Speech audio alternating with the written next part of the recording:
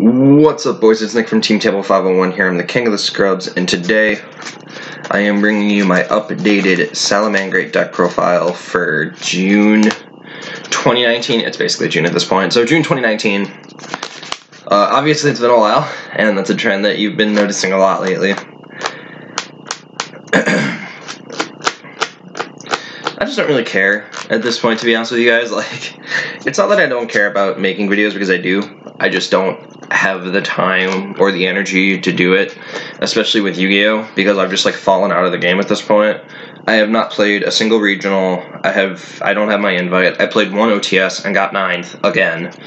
Like, I've done nothing to try to qualify for nationals. I play locals once every 2 months, if that, if I'm feeling like it. Like, a lot of what I do is just sit in my room and theory craft and have people play test the builds for me. Like, that's just what I do. Like, I'm more of the deck builder at this point than the actual, like, guy who goes and plays the tournaments. Which is weird, because just 2 years ago I was trying really hard to grind and to get my invite, and then missed day 2, but... Also, part of the reason I haven't been playing much Yu-Gi-Oh! Is I won the RIW Games and Hobbies Mythic Championship Qualifier. So I'm now qualified for MC Barcelona, which is where 90% of my time is going, between passport paperwork and getting funding for the trip and making sure that I can actually do it comfortably over the summer without having to work 90 hours a week and hate my life. So that's pretty much that. But as for this deck profile, it's just a budget Salamangreat deck I've been messing around with. It's something that I have been having a lot of fun playing at my locals when I go, and it's just a build that I've been trying to perfect over the last couple of months, something that I was going to take to my regional, but then I got called into work, so I couldn't go. But as always, the link to the deck list will be in the description down below. My Facebook and Twitter will also be in the description down below. And that is about going to do it for the wrap-up. Like I said, if you have any questions, just send them to me, Facebook, Twitter, comments. I'll get back to you as soon as I can. So, but without further ado, I guess let's just get into the deck profile. So like I said, this is budget Salamangreat, so there's no Phantasme, there's no Signet Mining, there's no Borreload Dragon.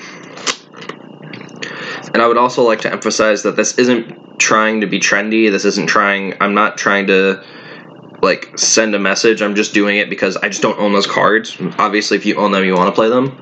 And it's not like Borreload and Mining are overly expensive, but still having to pay $30 a card or $20 a card is not something people want to do, or $100 a card or whatever Phantasme is at right now. So this is something that you can sleeve up, take to your locals, get some packs, call it a night. So for the Salamangreat monsters, playing 3 Salamangreat Gazelle, 3 Salamangreat Foxy, and 3 Salamangreat Spinny. So I'm playing 9 starters to an extent. I'm really playing 6. Gazelle and Foxy are the true starters. Spinny is the best extender. A lot of lists have been playing 2, and I think in general you should play 2. But I also think that because this deck doesn't have Signet Mining, it's a lot less likely that you're able to resolve summoning Gazelle by pitching or Spinny. Although you could in theory play 2, but I guess I'm missing the point here. My point is, if you have Signet Mining, you probably should play 2. If not, I think you should play 3 just to have the highest % chance of opening both one Gazelle and 1 Spinny, even if it gives you a higher chance to open 2 Spinny. Because it doesn't do anything by itself. Like, it's a 1 card, like, it's a 1 card plus 1, but... And then for the level 4s, I'm playing 1 Falco, 1 Fowl, 1 Jack Jaguar. Jack Jaguar is obviously great. Falco is garbage, but I'm playing it because of some combos and the fact that it is a searchable light stage that can freeze the back row out of, like, Orchest and the Mirror. And Falco is a card that can get you back your traps or your quick play spell or your field spell as well. This can actually get back Sanctuary in the Mirror, because Foxy is the best card in the Mirror, so... And the reason I say that is that sometimes Foxy is really annoying, because Foxy can hit your Salamangreat Sanctuary, and then you're burning resources on Link Summoning. Whereas you can just go like normal summon Gazelle, send Falco, target Sanctuary, and then activate Sanctuary in the same turn, and then all of a sudden you're back doing your combos, which is like super good. So that does it for the Salamangreat monsters. On to the hand traps. I play 3 Ash, 3 Veiler, 2 Ghost Ogre, and 2 DD Crow. So I guess I'll go over these one at a time. Ash, obviously, I think is the best hand trap in the format right now. This card is insane. It hits like 90% of the cards that just exist. Triple Veiler. The fact that it's not once per turn is so huge. And being able to just like stop your opponent from fully comboing on you, or just being able to interact with something as simple as like the normal summon of a Foxy or like a Kagari out of Sky Striker is super important. And you're not like in the Thunder Dragon matchup, you're able to hit Saryuja Goldred, which is super good. The 2 Ghost Ogre. This is probably the weakest hand trap, but it's just another way to interact with your opponent. Also very good against Sky Striker, hitting the multi-rolls, hitting the Shizukus, just being able to keep their board clear so you can get in your damage.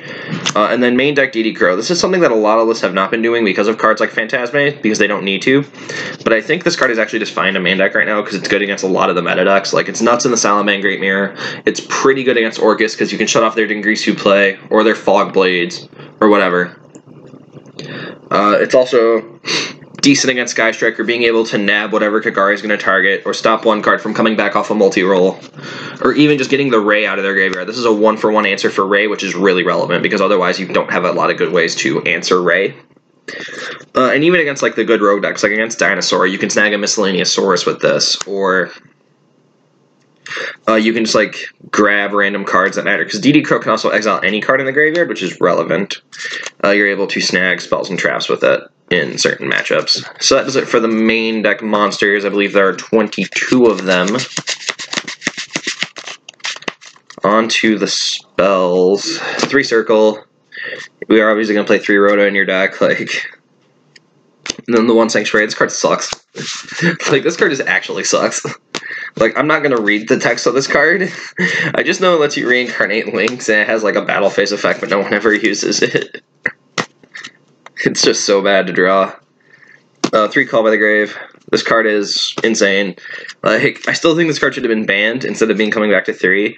But, I mean, we have it. I'm going to use the crap out of it, and I'm happy I bought my super rares when I did. And this is one of the main budget replacements in the deck. Instead of Infinite Impermanence, I'm playing 3 copies of Forbidden Chalice. So this card acts like Impermanence in a lot of ways. It is a way to negate monsters' effects. It is a quick play spell card, which means you get the versatility of being able to use it on your turn and your opponent's turn. The only downside is that this doesn't have the other upside of Impermanence of being able to lock out cards from that column for the turn. It also is not a hand trap. But in many ways, it does function like Impermanence. It's gonna if you're going first, you just set it as a regular trap and interact with your opponent on their turn. If you're going second, it's gonna help you break apart the board that you have to deal with, because say against the Danger Thunder Dragon deck, for example, when they make their big board, Impermanence and Chalice are pretty much the same card trying to break their board, but they're different cards when trying to stop them from making a board, if that makes sense. So, yeah. Obviously, if you have Impermanence, you can play Impermanence, or you can play like Solemn Strike over this if you wanted, but I think this card's actually just really good. Like, for an Infinite Impermanence budget replacement, it's actually not that bad. And the fact that you can do damage step shenanigans with this in the mirror is super relevant. It means that your Violet Chimera is a lot easier to connect with, and you can just like shrink one of your opponent's monsters, or you can make one of your own guys bigger. You can negate the Sunlight Wolf for the turn. 2 main deck Twin Twisters. Everything in the format's running spells and traps, even the combo decks. So this card's like a main state. I don't want to play 3 because I don't want to open multiple copies of Twin Twister, especially in my combo matchups, but I like having the ability to draw 1. And then 1 Upstart, 1 Monster Reborn. 39 is better than 40, and the Reborn is actually, it's been pretty solid for me so far. Like, you can just randomly get like some big dumb link out of your opponent's graveyard. Like, I stole a Boros Sword Dragon with this and killed my opponent with it. But also, like, in the mirror, you can like take their Violet Chimera, or not their Violet Chimera, their Sunlight Wolf and link with it. You can take their Heat Leo and link with it. You can do something like Hita, take their thing, and then use one of your own things. And like, this card can just generate a lot of advantage for you. That does it for the spells. I believe there are 14. Now on to the traps. 2 Paleozoic Deinonychus. This is a card that I saw a lot of builds in the OCG were playing. And at first I did not understand why people were doing it, but now that I've played it, I understand why. This card is insane. Like, it is a way to answer problems game one that the deck doesn't really have ways to answer. And it also allows you to banish, which is incredibly relevant. Being just able to permanently answer a problematic monster, a problematic floodgate for the rest of the game is so relevant. And if worst comes to worst, you can use one of your other traps to get back the Dynamiscus and then link away with it. So, also another thing about this card that makes it different from Twin Twister is it does not discard for cost; it discard on resolution. So even if this were to get negated, you get to keep the card, which is super good. And then one Salamangreat War, one Salamangreat Rage. Obviously, these cards are great. This card is Recurable Negation. This card's on Fire Lake. If you get the Rage loop going, if you have the time to set up Salamangreat on like Wolf, getting this back and then setting it and then popping 2 cards a turn, you are not losing that game. You're just not. So that does it for the main deck. It's 40 cards, obviously. Like I said, if you have cards like Phantasme, Signet Mining, Infinite Impermanence, you should probably go ahead and play those cards. They have a price tag for a reason. They're very powerful. But I'm just showing you that you can play the deck and do well at a local level. Hell, you could probably get away with this as a regional level as well. It's not like Salamangreat's a bad deck. Like you're just playing this. You're just playing a Salamangreat strategy just with different card choices. That does it for the main deck. On to the extra deck. Batman. 3 Banelinks. You could probably get away with 2, but I'm playing 3 for now. I don't really like the fact I have to play 3 of this card because this card doesn't do a lot for you. Because once you use the first one to get the Sanctuary and the second one to trigger combos, the third one's pretty unnecessary. But there are some times you usually need to get a monster off the board and you don't really care what happens with it as long as it goes to the graveyard. It's a way to get a monster off the field. 3 Sunlight Wolf. It's the win condition of the deck. This card is broken. I don't know why we still have this card at 3. This thing's stupid. 2 Heatleo. This card is how you're mainly winning the game, making your opponent's monster attack 0 and then smacking it for a bunch of damage. And the fact that this can shuffle away a field full of Sky Striker spells. And then I'm sorry, I just don't own a Hita. I have one in the mail, I just haven't gotten it yet. But Hita is obviously insane. It's dumb. It's probably not necessary, but yeah. If you don't have a Hita, or you don't want to buy a Hita, or you don't like the card, you could play like Tornado Dragon, or some people have been playing Avermax as well. The Phoenix and Ningirsu. Ningirsu is a little bit harder to make because I'm not playing Will. I don't have a 1-card way to make this, but most of the time when you're making it, you're just trying to get a problem off the board, and this is a good way to do it. It outs Borolo Dragon in the mirror. It can help answer. It can just help you break apart bigger fields. It can answer a problematic Floodgate. And then 1 Mirage Dalio, 1 Dweller. Dweller is the nut. Like, this card, if you're able to make this turn 1 against 90% of your matchups, you generally just win the game. Because it's so hard for your opponent to be able to play 2 turns without access to a graveyard. Especially when you're getting in 3, 4, 5,000 points of damage a turn. The Mirage Dalio, I don't know why this card is a thing. Like, why is Invoker banned, but this isn't? Like, come on, guys.